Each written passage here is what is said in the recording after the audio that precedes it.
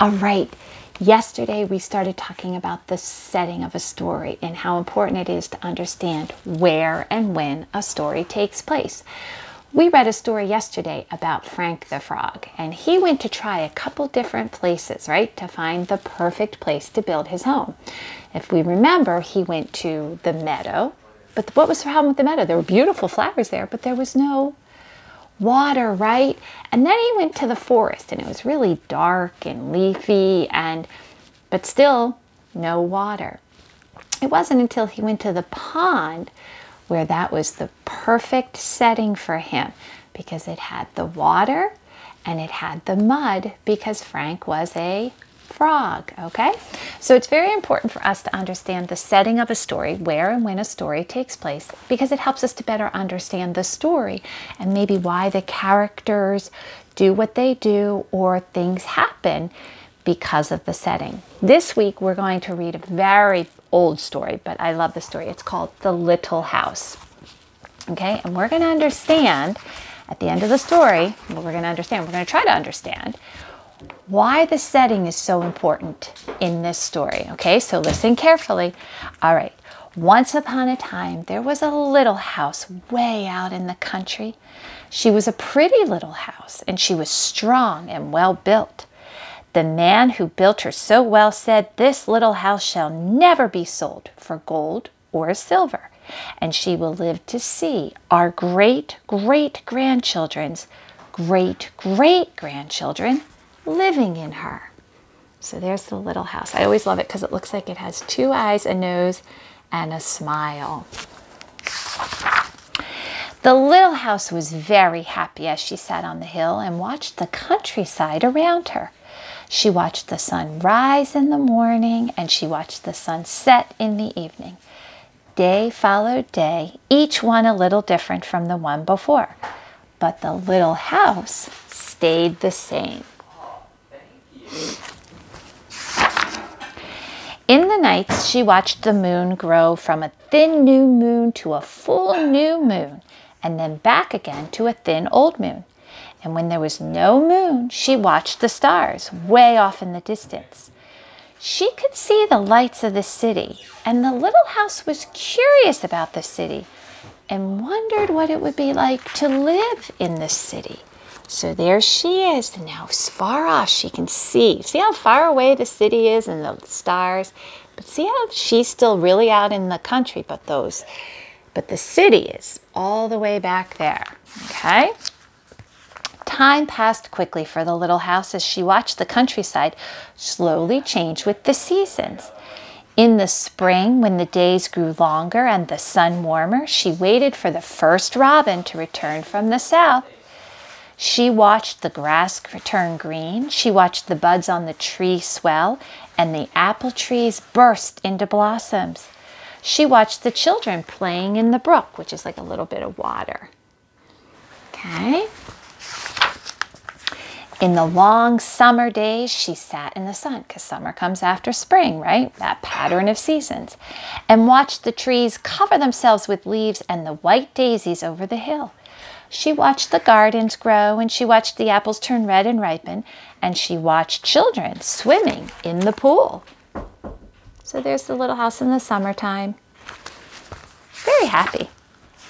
In the fall, because fall comes after summer in our pattern of seasons, when the days grew shorter and the nights colder, she watched the first frost turn the leaves to bright yellow and orange and red. She watched the harvest gathered and the apples pick, and she watched the children going back to school. So all those things that happen in the fall, and then you see the colors change, right? Then what season do we come to? Winter. Very good. In the winter, when the nights were long and the days short and the countryside covered with snow, she watched the children coasting and skating. Year followed year. The apple trees grew old and the new ones were planted. The children grew up and went away to the city. And now at night, the lights of the city seemed brighter and closer. So there's the city now. It's right there. One day, the little house was surprised to see a horseless carriage coming down the winding country road. Well, remember, way back when, people would ride in carts by horses. What do you think a horseless carriage was? Cars. Very good. This is an old story. Pretty soon there were more of them on the road and fewer carriages pulled by horses. Pretty soon some surveyors came along and surveyed a line in front of the little house. That's what they do when they're going to build something. Pretty soon along came a steam shovel and dug a road through the hill covered with daisies. Then some trucks came and dumped big stones on the road. Then some trucks with little stones. Then some trucks with tar and sand. And finally a steamroller came and rolled it all smooth. And the road was done. So right through the beautiful field with all the daisies, they built a big road. Now the little house watched the trucks and cars going back and forth to the city. Gasoline stations, roadside stands, and small houses followed the new road. And everyone and everything moved much faster now than before. So if you look carefully, what's coming closer and closer to the little house now, which used to be so far away? The city, right? And she always wondered about what it would be like. She was curious about that city, right? More roads were made and the countryside was divided into lots and more houses and bigger houses, apartment houses and tenement houses, schools, stores, and garages spread over the land and crowded around the little house. No one wanted to live in her anymore and take care of her, and she couldn't be bought or so she couldn't be sold. So she just stayed there and watched. Now look at her. Remember what she used to look like with all of the country around her and all the flowers and everything. And now look at her. Now that city is right behind her, right? Now it was not so quiet and peaceful at night, and now the lights of the city were bright and very close, and the street lights shone all night. This must be living in the city, thought the little house, and she didn't know whether she liked it or not. She missed her field of daisies and the apple trees dancing in the moonlight. You don't see any of that now, do you? Remember when the city used to be all the way back here, and now it's right behind her. It's right around her. Pretty soon there were trolley cars going back and forth in front of the little house. They went back and forth all day and part of the night. Everyone seemed to be very busy and everyone seemed to be in a hurry. And now look at her. Now they've put like a little fence around her and it's just her in the middle of all of that. Pretty soon there was an elevated train going back and forth above the little house. The air was filled with dust and smoke and the noise was so loud that it shook the little house. Now she couldn't tell when it was spring or summer or fall or winter. The seasons all seemed the same. She couldn't tell the difference anymore. There she is, and there's the train now going over top of her.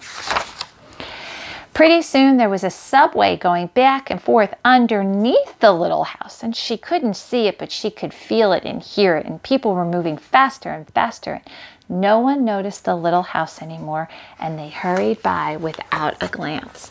So now she has the subway going underneath her, the train going above her, and all those people going back and forth in front of her. Do you think she's curious about the city anymore? I don't, because she's living in it now.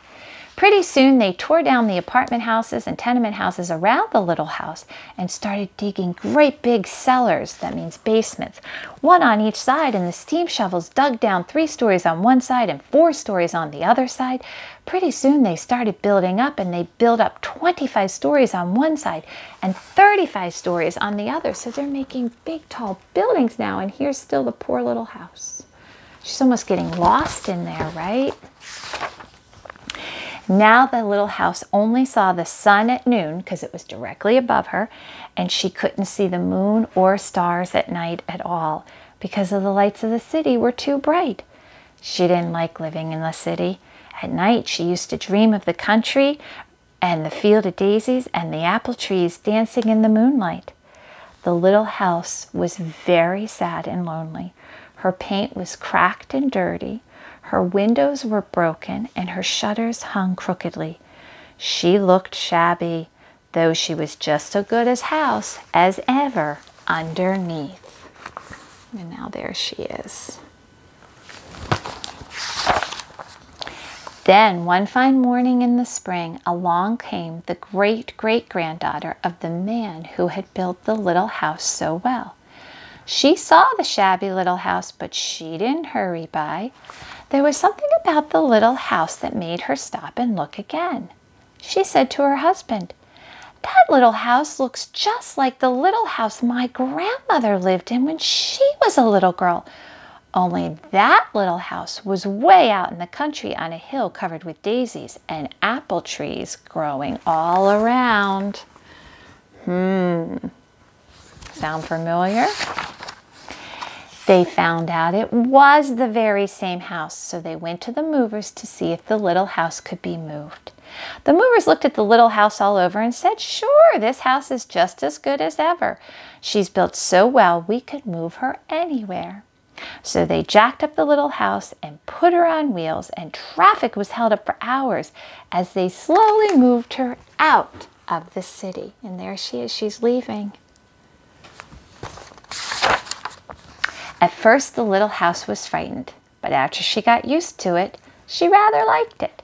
They rolled along the big road and they rolled along the little roads until they were way out in the country. And when the little house saw the green grass and heard the birds singing, she didn't feel sad anymore. They went along and along, but they couldn't seem to find just the right place. They tried the little house here and they tried her there. Finally, they saw a little hill in the middle of a field and apple trees growing all around. "There," said the great-great-granddaughter, "that's just the place." "Yes, it is," said the little house to herself. And a basement was dug on top of the hill, and slowly they moved the house from the road to the hill. And so there's the hill that they found. The windows and shutters were fixed, and once again they painted her a lovely shade of pink. As the little house settled down on her new foundation, she smiled happily. Once again she could watch the sun and the moon and stars, and once again she could watch spring and summer, the fall and winter come and go. And once again she was lived in and taken care of. Never again would she be curious about the city. Never again would she want to live there. The stars twinkled above her. The new moon was coming up. It was spring, and all was quiet and peaceful in the country. And that's the little house. All right, so in this story, we want to talk about where the story took place. Well, in the beginning of the story, it took place in the country. Very good. And the little house, how did she feel when she was living in the country? With the trees and the grass and the daisies and the apple trees, and she could see the seasons happening, and she could see the sun and the moon and the stars. How did she feel in that setting? She was very happy. Now, she was a little curious, right? She was curious about that other setting in the story, the city, right? But it was far, far away, so she could just be kind of curious about it. But what did that setting start to do? What did the city start to do? It started to come closer and closer to her until she became a part of that setting. And what setting wasn't she in anymore? She wasn't in the country anymore, right? So the setting changed on her. How did she feel when the setting changed and all of a sudden she was living in the city? She was sad, right? Because of all the things that had changed. She couldn't see the grass and the trees. She couldn't see the sun, the moon, and the stars. She couldn't see the seasons happening. So she was very sad in that setting. So what happened at the end of the story? The great-great-granddaughter came along, and what did she do for the little house? She moved it back to the country setting. Very good. And how did the little house feel once she was back in that setting? She was very happy. So the setting can be very important. Like Frank, it was very important to him because those other places were great for some people or some animals, but that pond or the meadow and the forest wasn't a good setting for him. Just like the little house, the country was the setting for her and it made her happy. Some people might like the city. All those people that were in the city in the story, they might like the city. But that setting did not make the little house happy. So it was important for us to understand that that setting didn't make her happy, but the one that did make her happy was the one out in the country. So it helps us understand the character better, who was the little house. All right.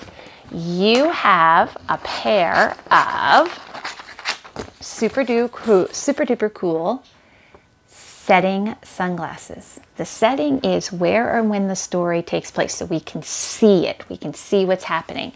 What you are going to do, and I'll show you how I illustrated mine, you are going to make setting sunglasses. On this side, you're going to draw the little house in her country setting, and on this side, you're going to draw her in her city setting.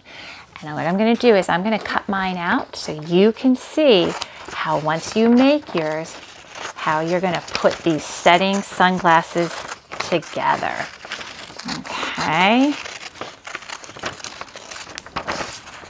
All right, so the first thing you're going to do is you're going to color your pictures in, and then you're going to cut out the 3 different parts. So you're going to cut out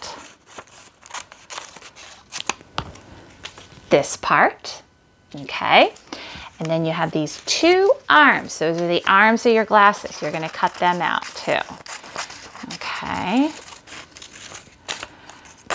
And you have to be careful because they're little pieces, but you've been cutting all year, so you should be just fine.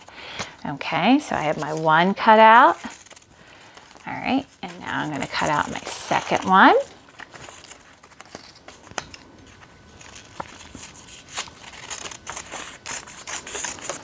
Okay, and then what you're going to do is you're going to take 1 arm, okay, and you'll see a spot that was white, right? That I left white on mine, okay, and I'm going to put some glue on that, okay.